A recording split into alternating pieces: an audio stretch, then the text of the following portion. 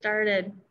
Good afternoon, everybody, and thank you for joining us. I'm Dana J. with Henry Ford Health System, and welcome to this media briefing. We are super excited about it because not only do we have an adorable baby, we also have her amazing mom and her amazing dad and her amazing doctors. So we're super excited that you were able to join us today. We're going to be sharing this really special COVID-19 patient story that has a positive and happy ending. This first half of the briefing will be moderated by Dr. Lisa Allenspach, who will start by providing a case overview. She will introduce our patient and her family, as well as some of the members of the clinical team. And once that concludes, we'll take your questions in the chat section. Just FYI, if you want to start putting them there, I'll do my best to get to them in the order in which I receive them. And I will actually be doing the asking of the questions because of the way of our setup is today. So if you could just be nice and clear in your question, that would be fantastic. But for now, I'm going to turn it over to Dr. Lisa Allenspach. Doctor. Good. Thank you so much. So I'm here to share this. Oh, sorry. Good. Just it's on. Okay. So thank you so much. I'm here to share this amazing story of Jacqueline, who went into Wyandotte Hospital on November 20th. She went there with very typical COVID symptoms that we're all aware of. She had cough and fever, shortness of breath, headache, and nausea. Her COVID swab was positive, and she was 36 weeks pregnant with her first baby. She was admitted to the hospital at Wyandotte and received excellent immediate care with remdesivir, steroids, and heparin, a blood thinner. After 5 days in the hospital, she developed severe hypertension, signs of preeclampsia, and underwent induction of labor. And on November 27th, Jacqueline gave birth to a healthy baby girl who we'll all get to meet. Unfortunately, within 2 days, her breathing worsened, requiring oxygen, and her chest X-ray showed typical features of COVID-related pneumonia. This was 10 days after her presenting symptoms, which is the typical time frame when we see the overwhelming inflammatory response that some individuals have to COVID. She then got convalescent plasma infusions twice, but her breathing deteriorated and she required a ventilator and high amounts of oxygen to keep her blood oxygen levels normal. And she also required high amounts of sedation and paralysis. On December 8th, she was transferred to our main hospital for consideration of ECMO, which my partner will describe. And she went on to need this therapy within just a few days. Our lung transplant team began the evaluation at that point with very careful attention, assuring that she was no longer carrying the COVID virus and that her other organ systems were working well. We waited to see if her lungs would improve on their own, but it became very apparent that no recovery was possible as she continued to deteriorate. And on January 6th, she was placed on the UNOS transplant list. Just 10 days later, she received bilateral lungs, and she has made a record-breaking recovery. Within a few weeks, she was completely off of the ventilator and discharged from the hospital in less than a month, not wearing any oxygen. As you will hear, she is home with her family and her new baby, and she is doing so well. Her life has changed. She remains COVID safe and requires multiple medications that are taken at regular intervals. She exercises daily and follows regularly with our transplant team. Jacqueline is really an inspiration to all of us with her positive attitude and constant smile. And we are so grateful that she has done so amazingly well with her transplant. So I would like to introduce my partner, Dr. Coba, who is going to talk a bit about her ECMO therapy and what she went through as she was waiting for lung transplant. Thank you. Jacqueline was at Henry Ford Hospital, transferred on a ventilator, requiring significant support on the ventilator, which we see with COVID. Our ECMO team was called for evaluation given the amount of oxygen requirements and mechanical support that Jacqueline was requiring at the time while getting all the treatment for COVID that we give. Things that we look for specifically when we're considering ECMO. ECMO is a heart-lung machine that we use to provide oxygen to the blood in hopes for the lungs to recover after a bad infection like COVID. We do this in the ICU, and we have ECMO maintained in our cardiovascular ICU, and that's where Jacqueline was at for many days. Things that we look for when we're putting a patient on ECMO is how the other organs are doing, how are the kidneys doing, how's the heart, how's the liver. We do worry about some of the complications related to being on a heart-lung machine, but with hopes of having the lungs recover with time. In Jacqueline's case, the lungs did not recover. And once we noticed that that was not going to be an option, the lungs being able to recover, the lung transplant team was involved. And as my partner had talked about, was placed on the lung transplant list.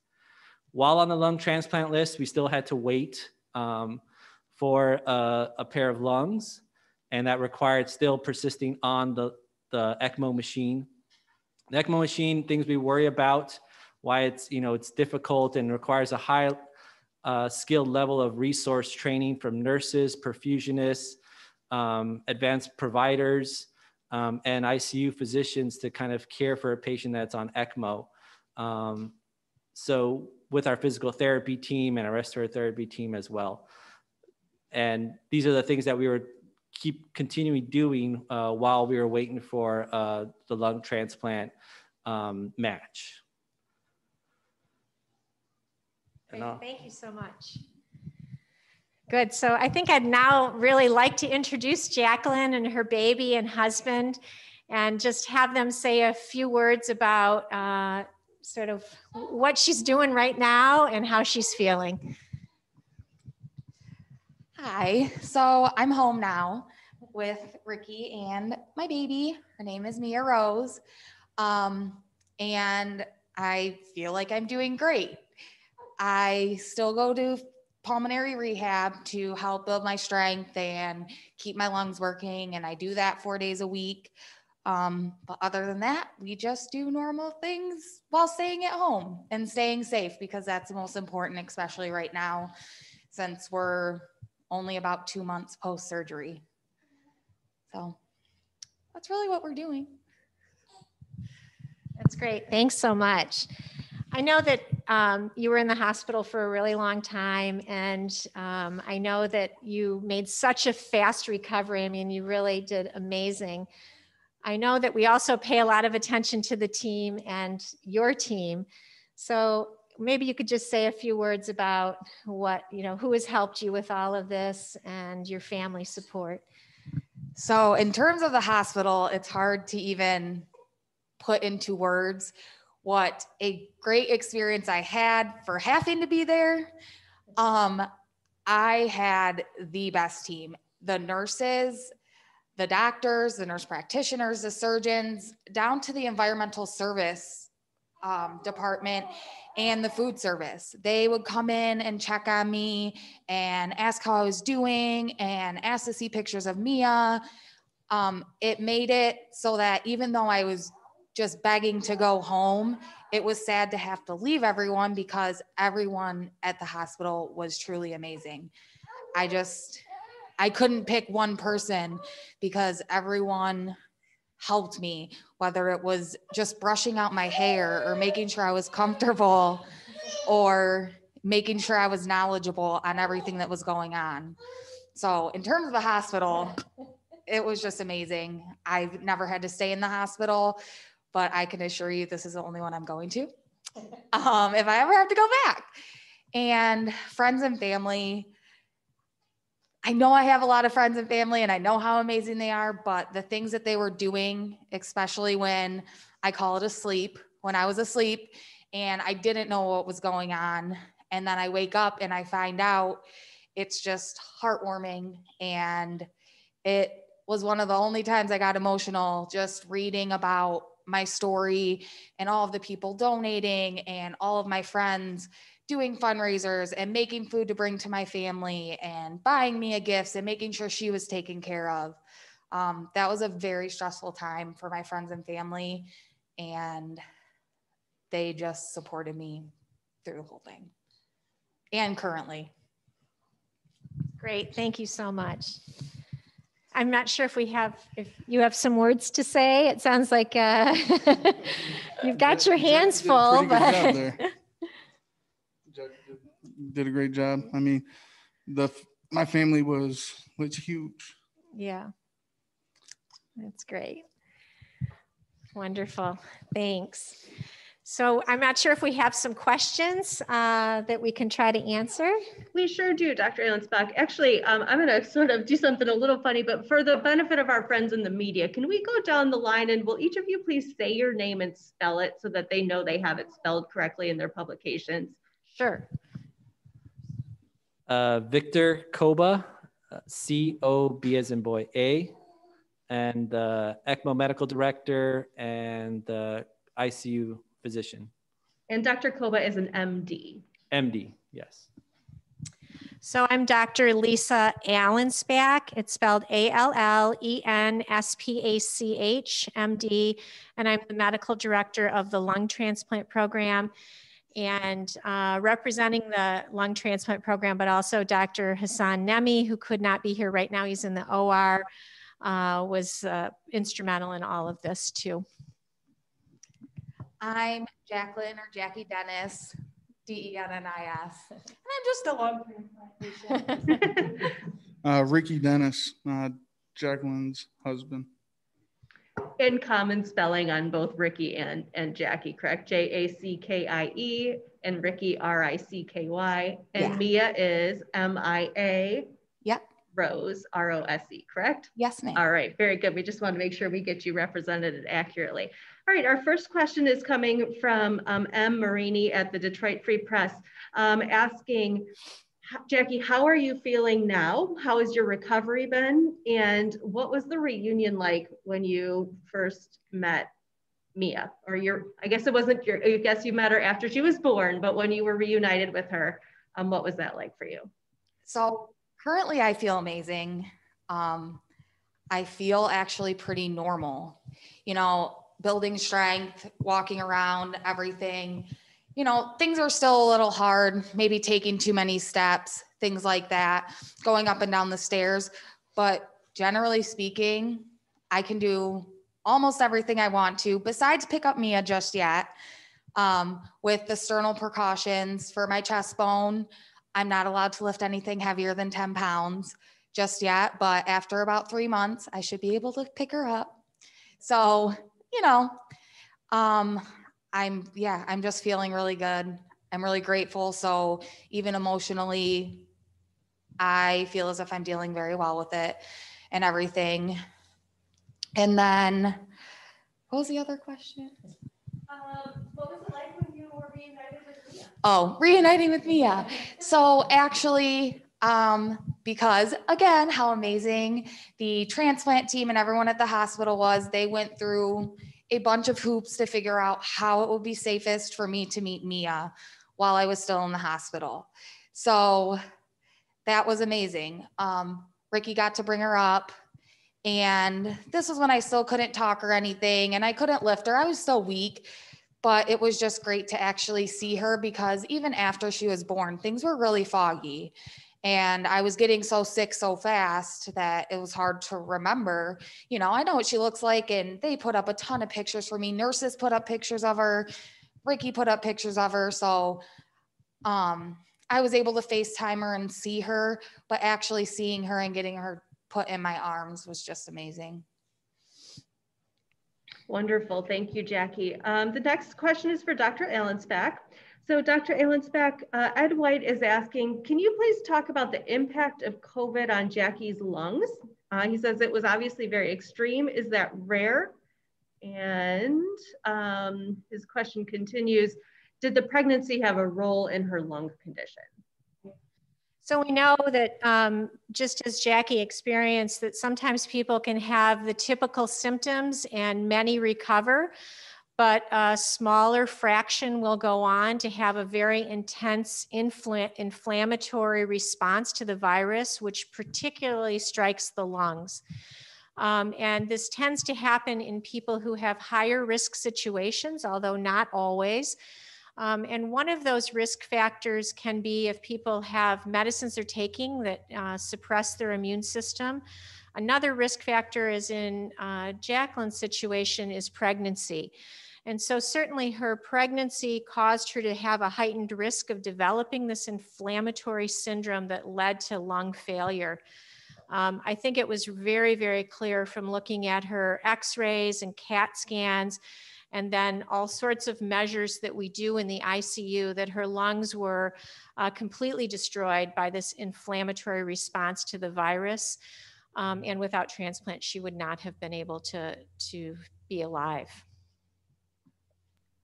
Wonderful, thank you. Our next question comes from Dr. Deanna Lights at WWJ, and Deanna asks, how damaged were Jackie's lungs from COVID compared to other lungs that you transplant?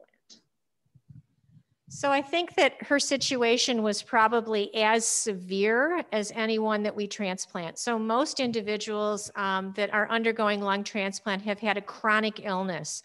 So they have had something that for typically years has destroyed their lung. And oftentimes for lung transplant, they're called from home on high amounts of oxygen, but still able to walk, still able to perform some of their activities. In Jacqueline's situation, I think her lung damage was as severe as we've ever seen leading into transplant. And that's certainly supported by the fact that she required a step beyond using even a mechanical ventilator, but having to be on ECMO in order to bypass the lungs and make sure that she had enough oxygen to sustain herself until she was transplanted. Thank you, Dr. Allenspach. And actually, I have a question for Dr. Coba. Dr. Coba, can you talk a little bit about why ECMO has become so critical in COVID cases and what exactly, or how rare of a resource it is? So ECMO is, like we talked about, is a heart-lung machine providing oxygen for the blood while the lungs are waiting to recover.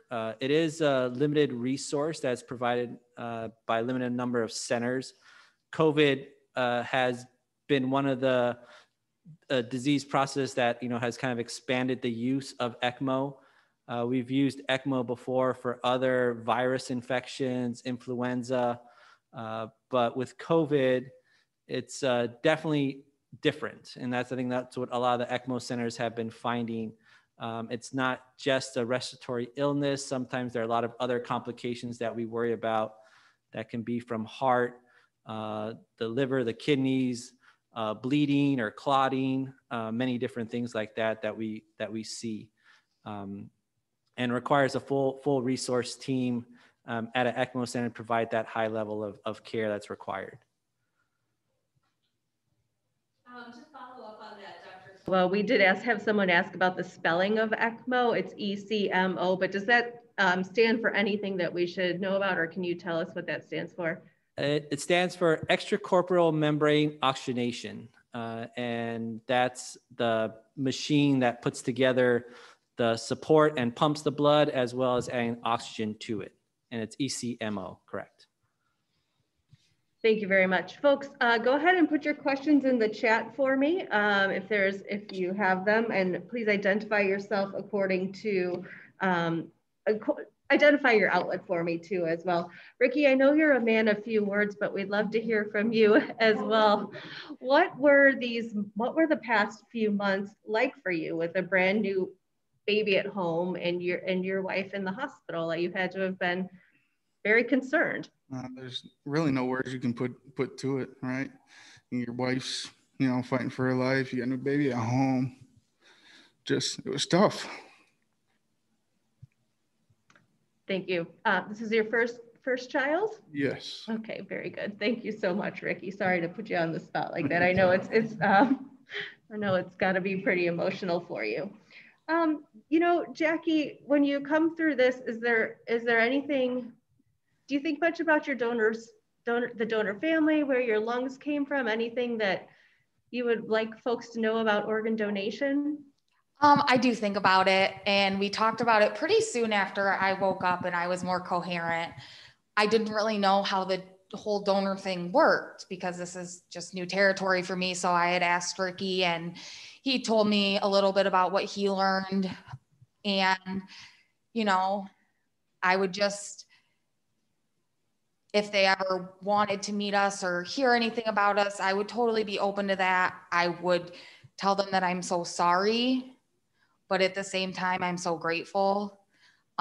They had to suffer, whomever this is, a huge loss for me to be able to be here with my child and my husband. So it is amazing as it is, it's still a really sad situation that someone else had to go through something terrible so that I could be here with my family.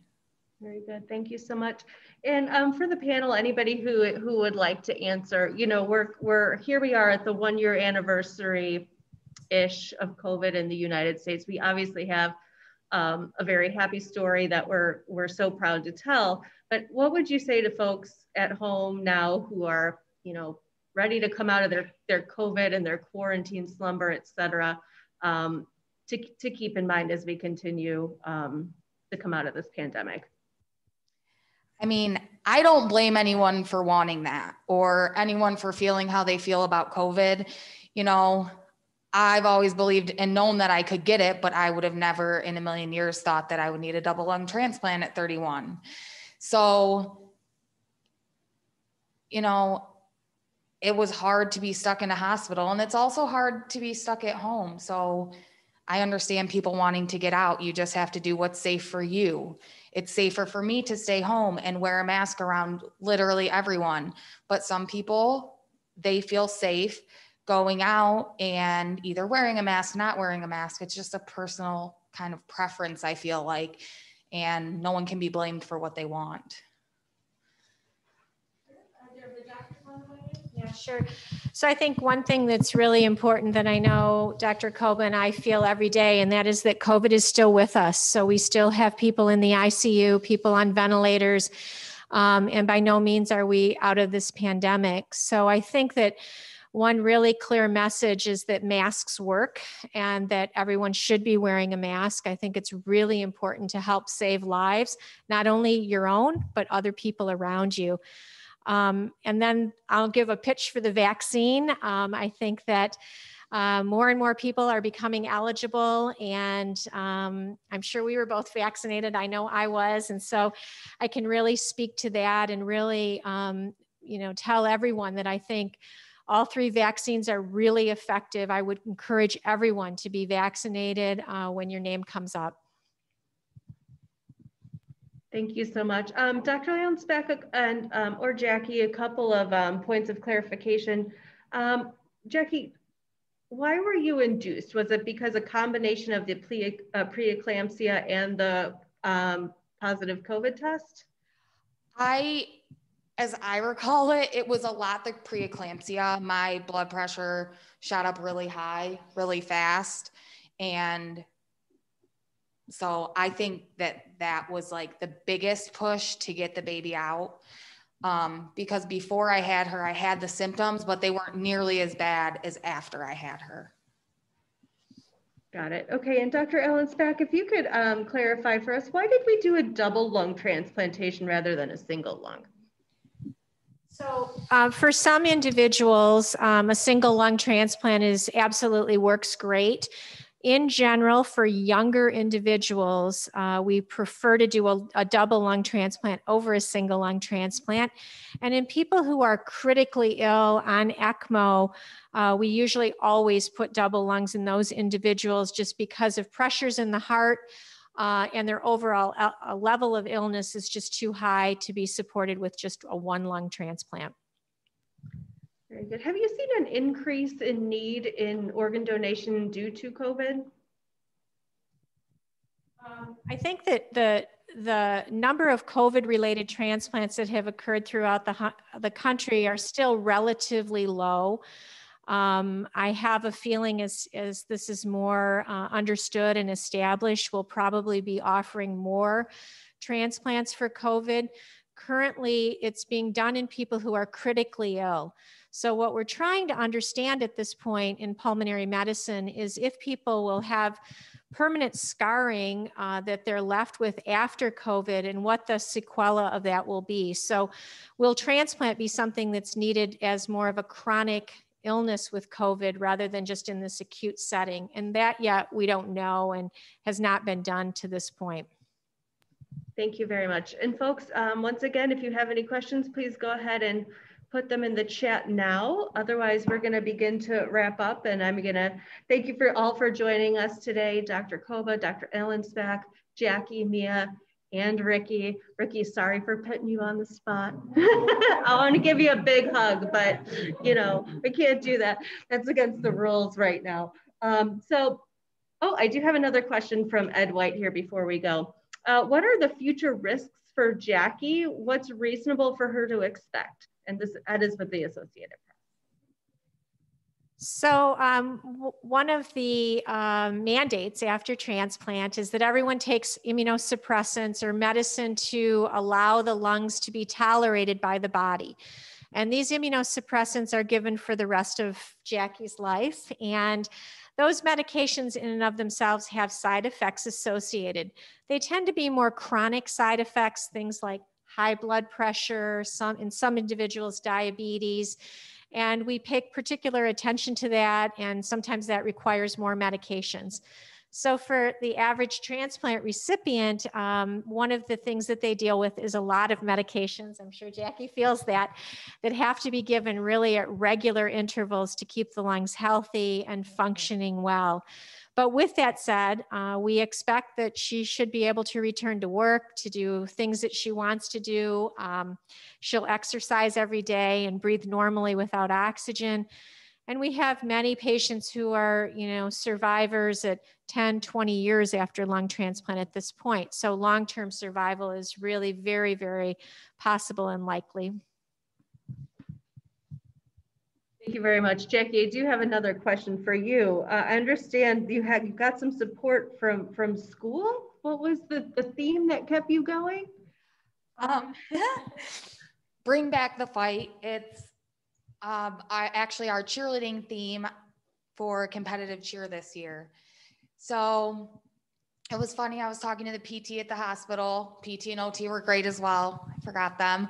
And I was telling her about cheerleading because I love it. And I love my coach that I coach with and the girls.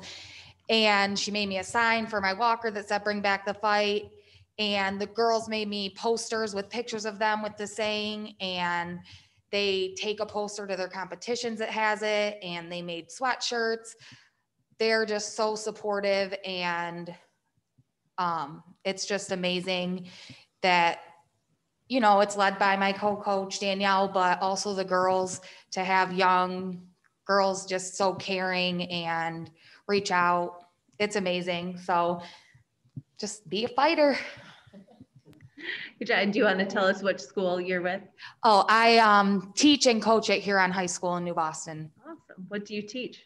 I'm a special education teacher, and I mostly teach math. So algebra 2 and geometry, super fun. Very good. Very good. Yeah. Okay. So folks, seeing no other questions, I'm going to go ahead and wrap this up. Nate, for my friends in television, would you go ahead and get a nice tight shot of baby Mia as she's sleeping there so nicely? That way we won't have everybody sit awkwardly as we wrap things up. Thank you so much, everybody, for joining us today. Photos are available on henryford.com along with our news release.